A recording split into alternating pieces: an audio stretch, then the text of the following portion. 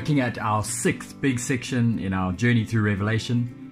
We've seen lots and lots of warnings so far, and in today's section we see that the warnings are over. We're given a picture of the final judgment of all of those who refuse to repent and turn and worship the Lamb. It is a difficult section to stomach at times, but as we work through this section, it really should help to grow our love for Jesus. And I hope as we work our way through that you'll see exactly why that is the case.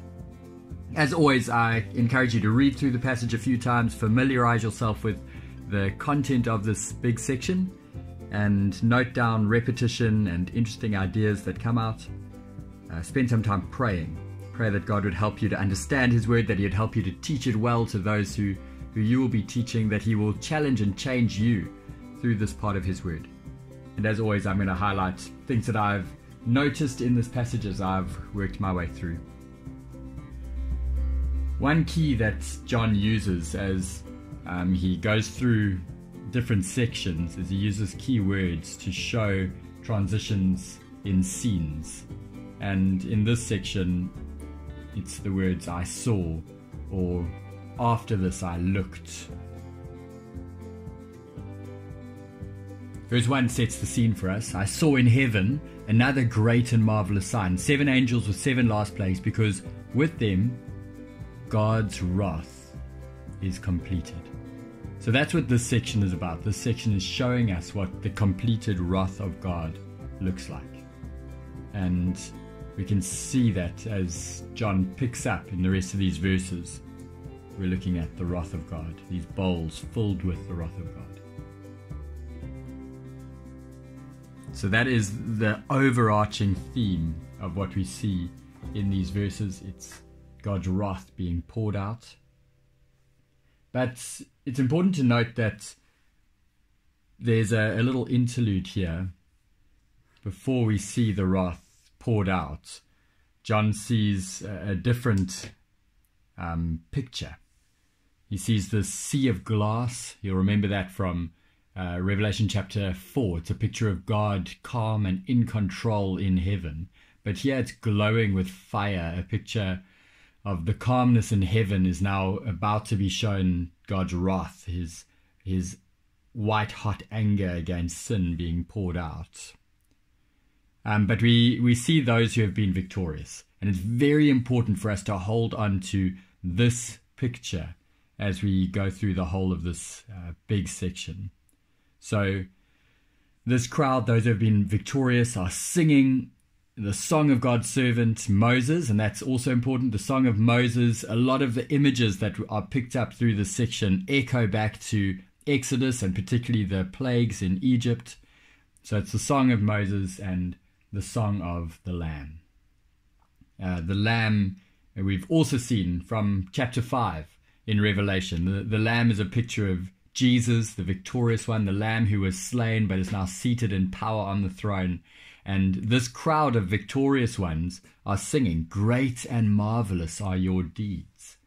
And just that little phrase, "great and marvelous," links us with another great and marvelous sign that we see. The great and marvelous sign is God's wrath being completed. And the song is saying, "Great and marvelous are your deeds." The completed wrath of God is a part of God's great and marvelous deeds. The completed wrath of God is showing that God is just and true. He is to be worshipped because His righteous acts have been revealed, and one place in which they are revealed is in His completed wrath. So we've got to remember that what we're looking at here is not God out of control. This is God in control, dealing with sin. This is God showing that He is just and true. If God didn't deal with sin, if He didn't judge sin, then He wouldn't be a just God. He wouldn't be a God worth worshipping. But here we see that all nations will come and worship before God because of His righteous acts. And now we're going to see part of those righteous acts being revealed in the next section. We see, "I looked and I saw in heaven." So this is in the place where God is. It's the temple in heaven. So just that, showing that what is starting here starts in heaven. This is from God. God himself is pouring out these bowls of wrath. Important to note again, we see 7 angels with 7 plagues, 7 golden bowls. Just remembering in Revelation 7 is the number of completeness. So what we're about to see is the complete wrath of God being poured out. What we saw in earlier chapters as the trumpets were sounded, it was a partial judgment, a third of the earth, a third of the sea, a third, so on.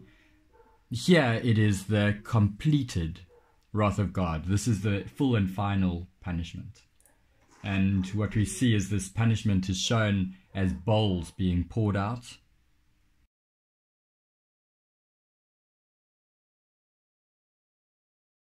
So these 7 bowls are poured out in this section. Now, again, 7, the number of completeness. We shouldn't be expecting these things to happen one at a time, but these bowls being poured out, we look at them one at a time just to give us something tangible to hold on to. But we should actually imagine the full force of all of this happening all at once as God's wrath is poured out.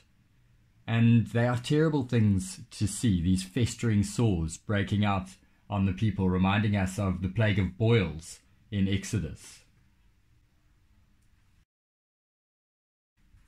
So like the plague of boils, reminding us, but this is far worse.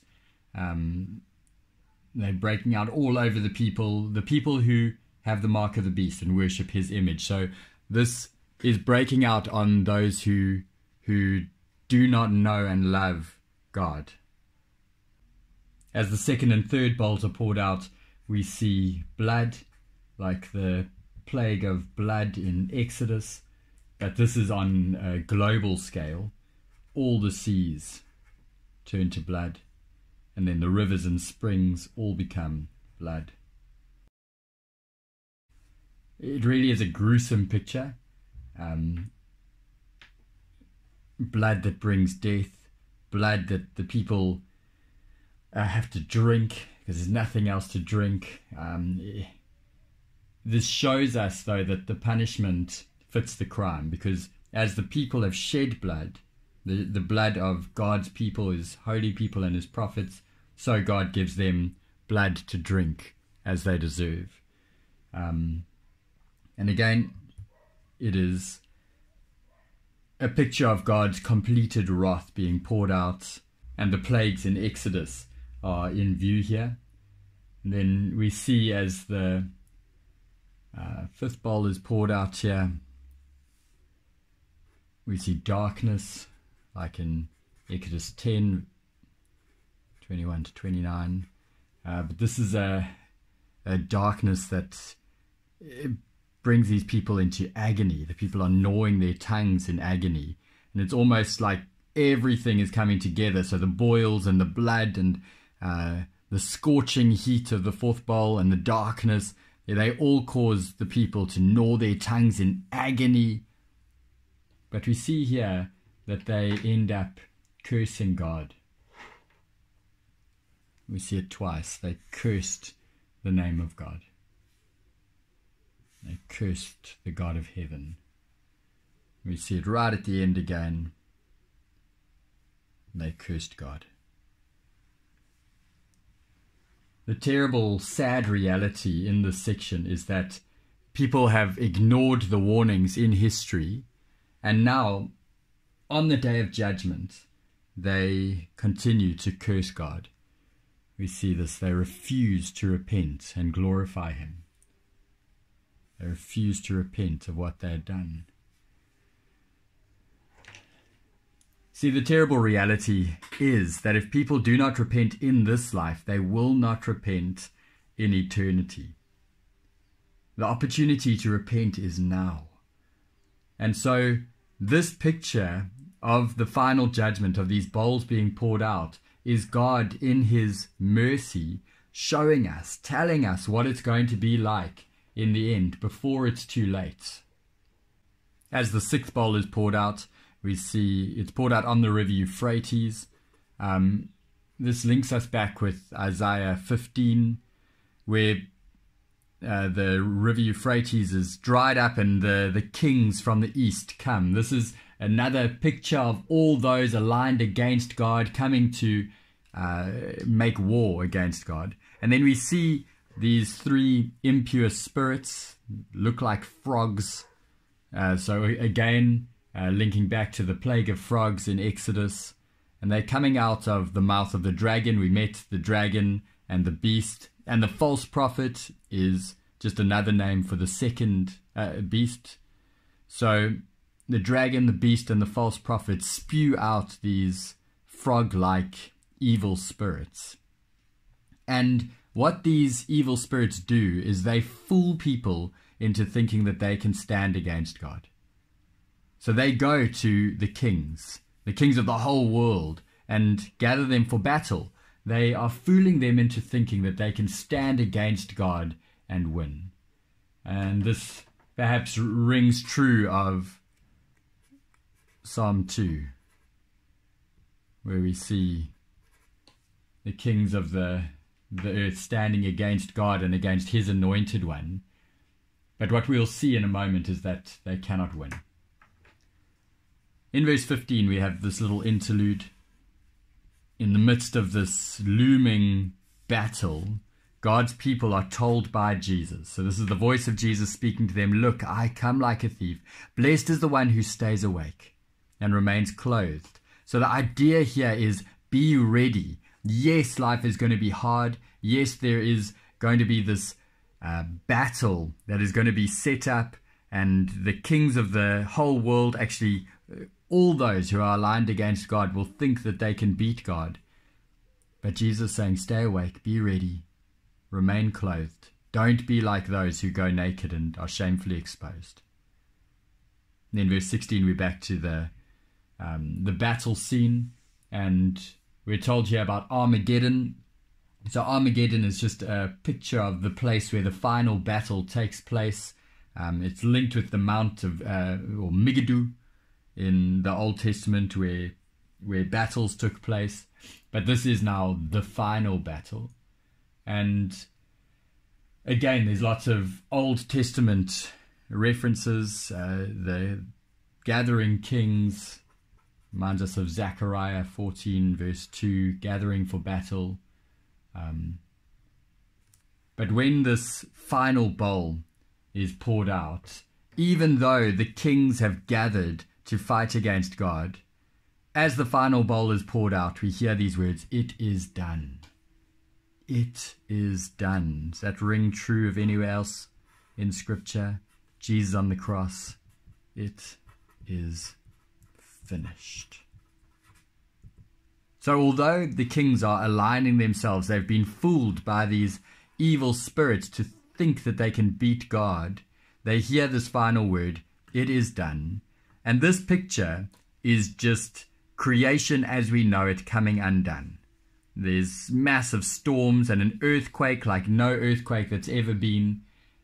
We see these words here where it says, God remembered Babylon. Babylon is a picture of all of those who align themselves against God. And we're going to see in the next big section that Babylon is fully and finally judged. So this phrase is fleshed out in the next section.